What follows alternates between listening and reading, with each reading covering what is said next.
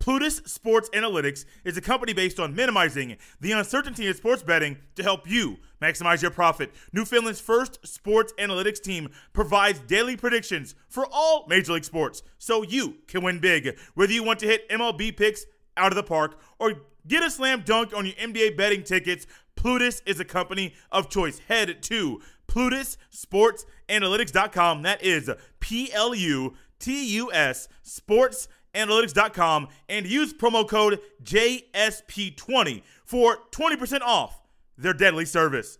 And now, let's get to the show.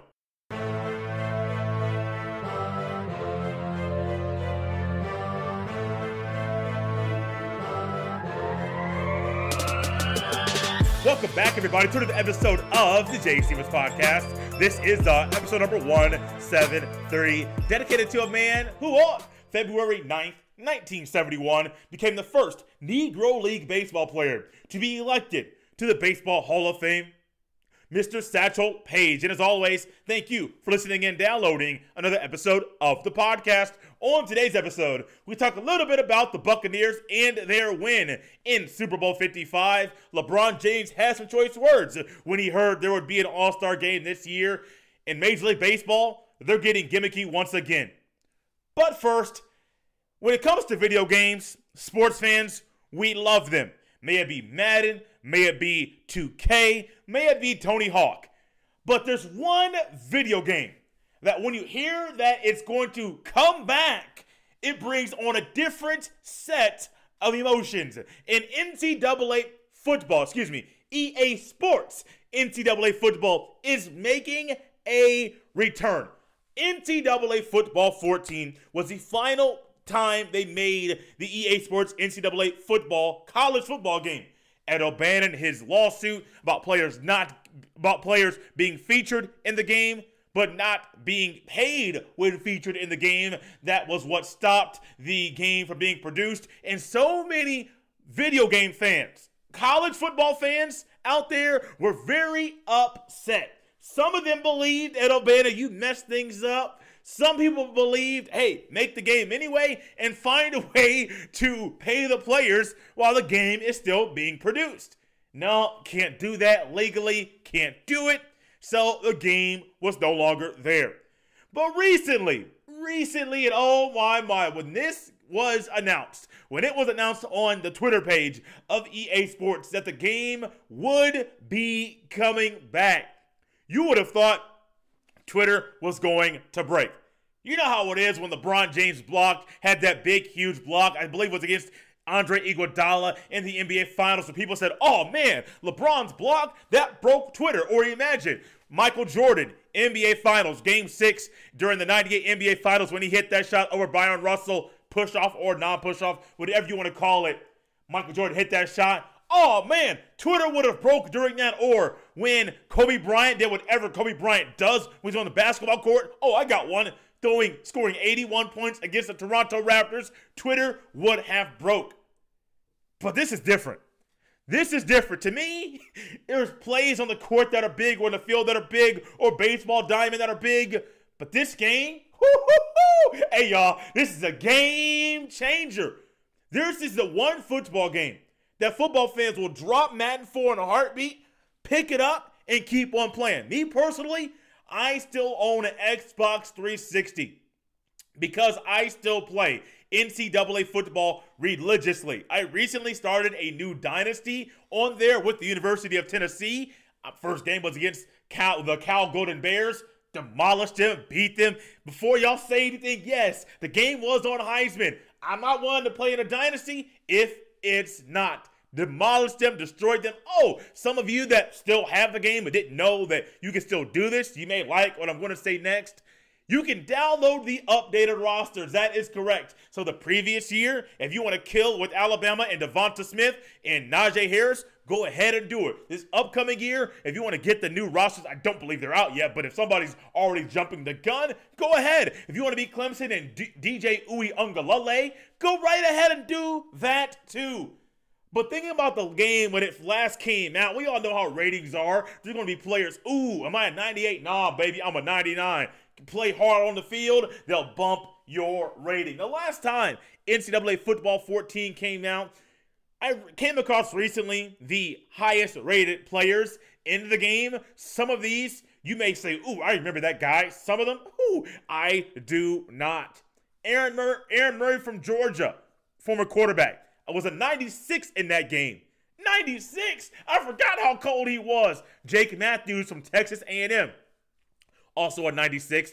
Teddy Bridgewater, a 96. Braxton Miller. Now, this was back when Braxton Miller was a quarterback, not when he moved positions to become a wide receiver, was also a 96 as well. These next players are all 97. Johnny Manziel of Texas A&M. DeAnthony Thomas of Oregon. He was cold, y'all. A.J. McCarron from Alabama. Marquise Lee from USC. C.J. Mosley from Alabama. And then the only 99 in that game, Jadeveon Clowney, was a 99.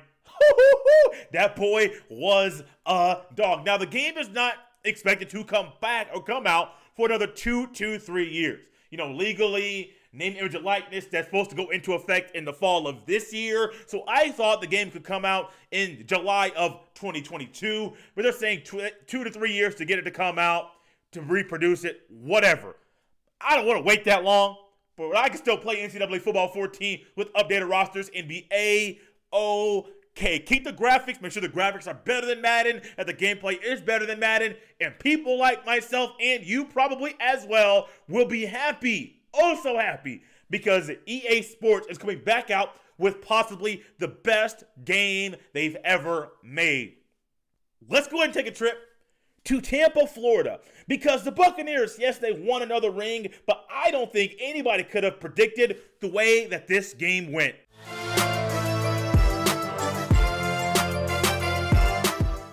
Going into this game, if you were to ask if there was one team that were to win Super Bowl 55 in a blowout, who would it be? Many people would have said the Chiefs. They got Patrick Mahomes. They got Travis Kelce.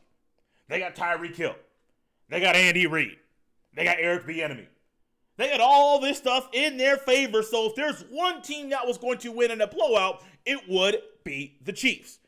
But one thing I think clouded so many people's minds is that when you're losing both of your starting tackles, your left and right tackle, and you're struggling to win the battle in the trenches, it's going to be very, very hard to blow anybody out.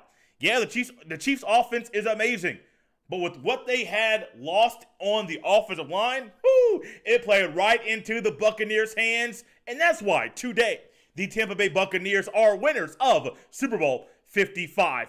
Man, one thing I don't like at all, and I probably have said it here numerous times, your boy can't stand a blowout. I can't at all. I watch a game, generally early on in the game, you can tell who's going to win the matchup or the ball game. How can you tell? I don't know. It's just a sense I have. It's just a feeling. It could not even be a blowout when I say it. But for some reason, in a lot of games, you can tell one team just ain't got it that night. One team does, one team does not, and the team that does not, well, pack it up, get your suitcases ready, because y'all got to go back home, because this game's over with. Y'all got no shot of winning this one. And early on in Super Bowl 55, you think, oh, man, it's a close game. Patrick Mahomes. And that's all you're thinking about is Patrick Mahomes will not get blown out. Patrick Mahomes is a quarterback that at any given time, he can stir things up. He can start up a comeback, and his offense is good enough when healthy. That healthy word has to come out. When healthy to make a comeback. Why did I emphasize on the word healthy? Man, look.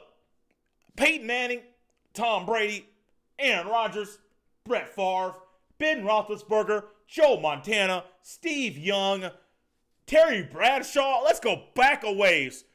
Any quarterback out there, the guy that called the game, Tony Romo. Any quarterback out there. Now, I don't believe Romo's in the category of the others as far as the elite of the elite. But he was just there. He was there in Raymond James Stadium, which is why he's at the top of my mind. Any quarterback out there, you can talk about guys that are playing right now. If you ask them, Will you be able to blow a team out if you are losing both of your starting tackles, offensive tackles, left and right? Yeah, it's possible you can, but it's going to be very, very hard. One thing I know going into the game that I think clouded so many people's minds, mine included, because I came on the podcast and said some stuff, so I'm looking back at it and was like, Jay, you're smarter than that. What were you saying? What were you thinking?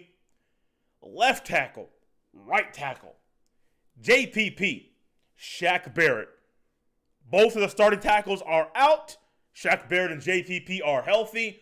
Who has the upper hand? JPP and Shaq Barrett.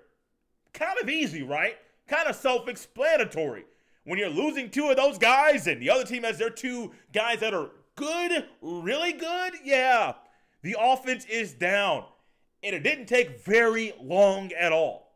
Even when the game was close, even when the Chiefs were the first to put points on the board via a field goal, you could see really quickly the Chiefs were in for a very, very, very long night. Patrick Mahomes was running for his life half of the time. I believe he was hurried 24, 25 times in the game. In the game! Think about how many times he got hit in the game. Yeah, getting hurried. You don't get hit every time you get hurried. But think about how many times he got hit. Also, want to keep going with this? Think about how many times his wide receivers could not get open. I mean, there was a lot of talk about these skill positions for the Chiefs.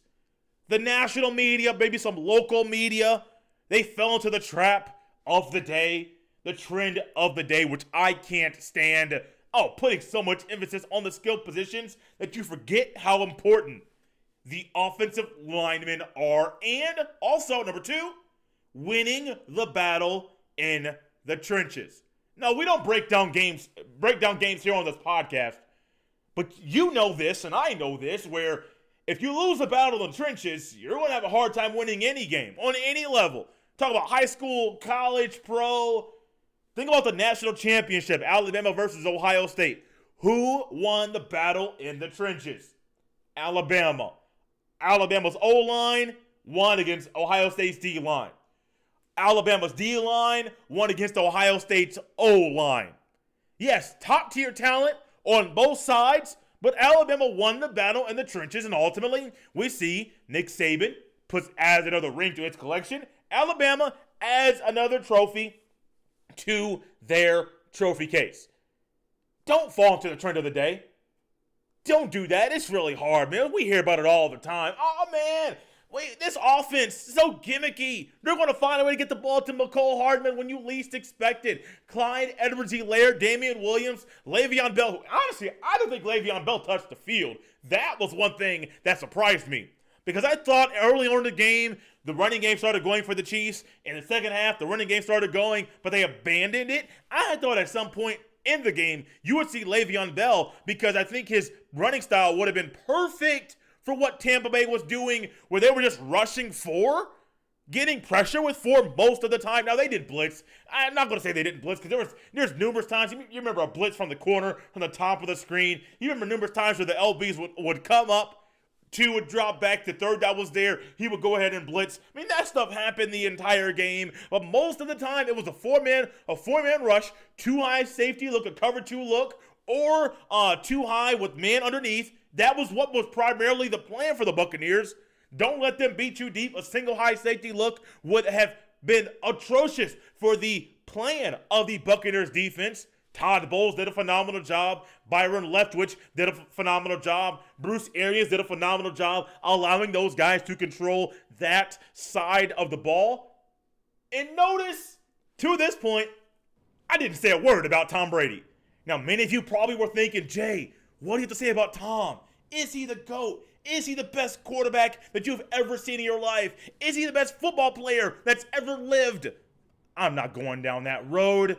Other sports talk shows, other podcasts, sports podcasts will entertain that thought. That's not me. I don't want to go down that road right now. But honestly, Tom Brady played within himself. One thing I know about Tom Brady that I will say here on the podcast, it's amazing the connection that him and Rob Gronkowski still have. It's amazing that he trusts Antonio Brown in the way that he does. Because there are so many coaches, quarterbacks, coordinators that would be highly upset if their general manager brought Antonio Brown in their organization because they're thinking, man, look, we're trying to win, not lose. Man, look, we're trying to cultivate a culture of winning, not a culture of headaches and disaster and one that eats himself from the inside out. We don't want that man anywhere around us. No, 5,000 miles away. No, forget that. Got to go further. 10,000 miles away, that's perfect. We don't want Antonio Brown within 10,000 miles of our facility. But he goes out of Tampa. Bruce Arians says, look, man, you got to play with us, be what we want to be, or leave. That's not word for word what he said, but that's what the gist of the quote was. If you don't do what we need you to do, if you don't follow our game plan, you're not going to be successful. And you won't be here for very long. But Antonio Brown changed. He stayed focused. He didn't do the things that he had done previously. Now, maybe he was and doing them in a different way so nobody would get caught. I don't know what Antonio Brown does on a day-to-day basis. But what we saw, what we witnessed, Antonio Brown doing his job. That's it. It's that simple. Doing his job. And by doing that, he's able to get a ring and to lift that Lombardi as a Super Bowl champion. Yes, you can say all you want about Tom Brady, about Rob Gronkowski. Leonard Fournette was there. Mike Evans was there. Brate was there. Godwin was there. White, JPP, Shaq Barrett. Antoine Winfield Jr., he left in the way that he ended this game in the way that so many people loved. And that meme is going to live on forever. Dropping that peace sign right in the face of Tyreek Hill. I can't knock him. I can't be upset. Tyreek Hill started it, and Antoine Winfield Jr., he finished it.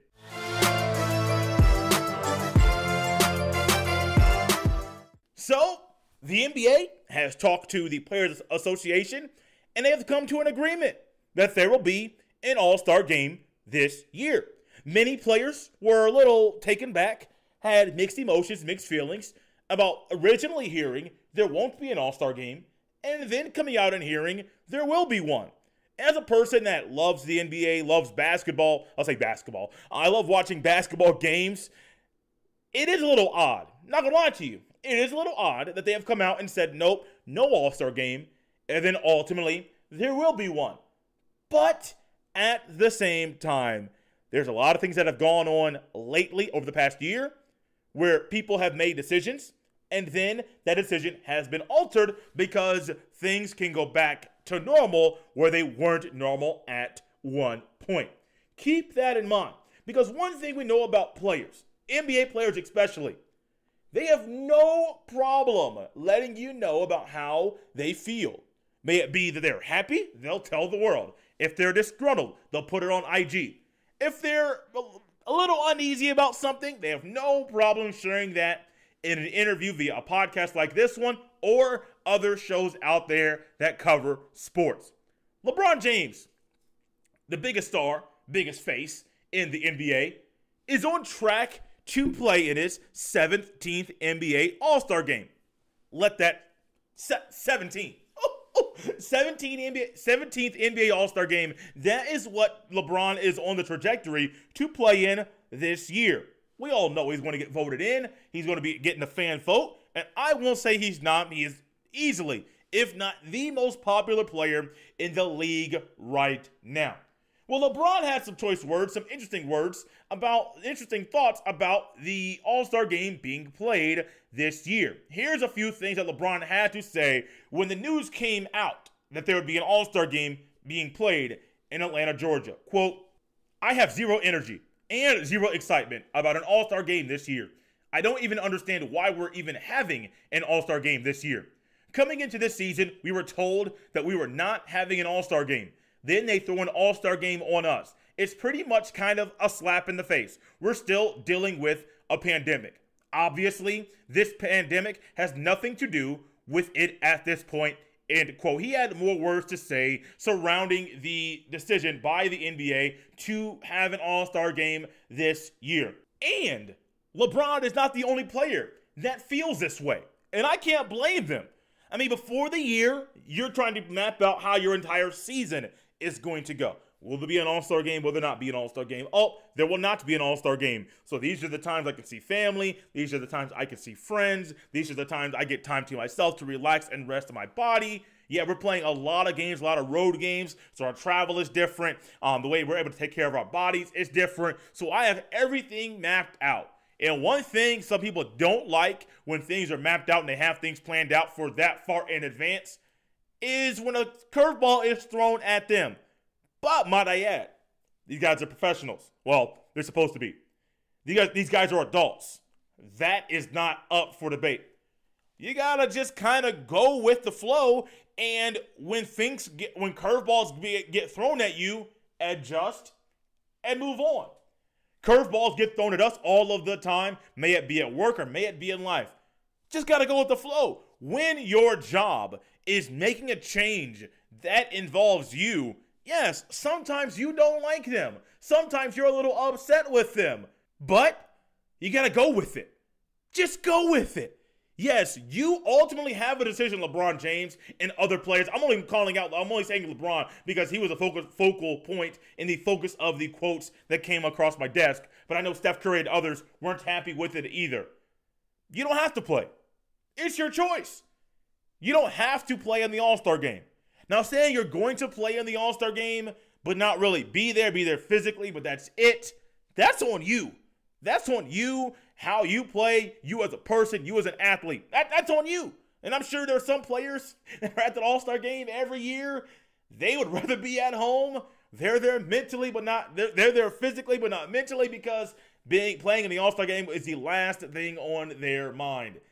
Just happens to be at this time with what's going on with the ability we have to really say whatever we want on any platform for other people to see around the world that we will never see. LeBron being the face of the league, that's why he gets all of the attention.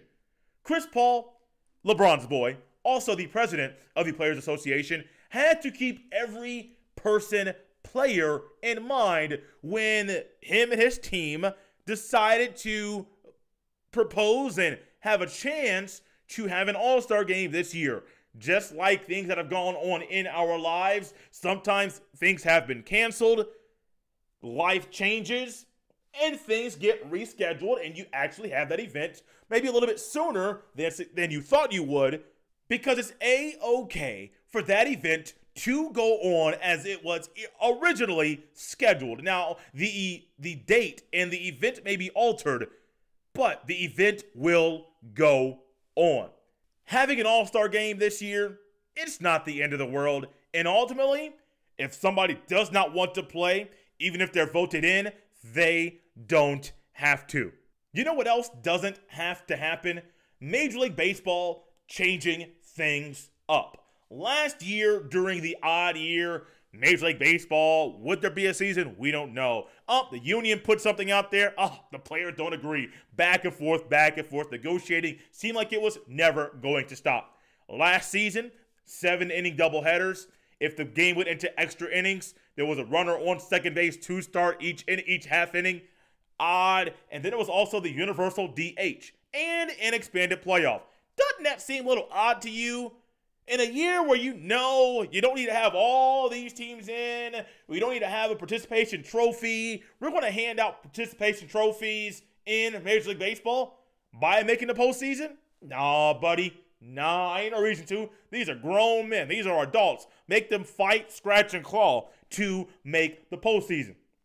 Well, this year, not all of those things are going to still be in play, but one of them, a gimmicky way to play the baseball, is still odd to me. In this upcoming season, spring training will start on time. The regular season and opening day will be on time as well. Two things that will not be a part of this year that were part of last year that are new, and there are two things that will be a part of this year that were a part of last year. This year, there will not be a universal DH, and the postseason will not be expanded. Translation, no participation trophies. Two things that will be a part of this year: 7-inning doubleheaders, and in extra innings, if a game goes into extra innings, at the top of each half inning, the inning will start with a runner on second base. No, buddy. No, sirree, Bob. We ain't got to change things up. Baseball is just fine the way that it is. Major League Baseball might as well throw the idea out the window that they need a runner on second base to start extra innings. No. Youth level? Okay, cool. Maybe they want to do that and implement that down there to speed things up. This is Major League Baseball. No. Y'all ain't got to do all that. These guys are professionals. Play the game like you have been playing it the first 9 innings. NFL football, with the way that they have their overtime rules, I can't stand it. Oh, if you kick a field goal in the opening drive of overtime, it's different than if you score a touchdown. Are you crazy? What are we doing? First team to score wins. Or go to the way that college football and a lot of high school levels have it. Start on the 10, start on the 25, go on in. If you score, the other team has a chance to score. Back and forth. 1, it's more exciting. 2, it'll speed things up. Major League Baseball, I get it. I understand it. You want to try to see what the fans are going to say in a normal year as far as, ooh, do they like it? Ooh, do they not? Here's some advice from little old Jay. Scratch it. Throw it out the window. They don't need it. They don't need it at all. Forget it. Let's go ahead, play the game the way the game was meant to be played from start to finish. Thank you so much for listening and enjoying another episode of the Jay Stevens Podcast. As always, you can follow me on Twitter at jstevens07. You can also send all of your emails to jstevenspod@gmail.com. Remember to always subscribe, rate, and review.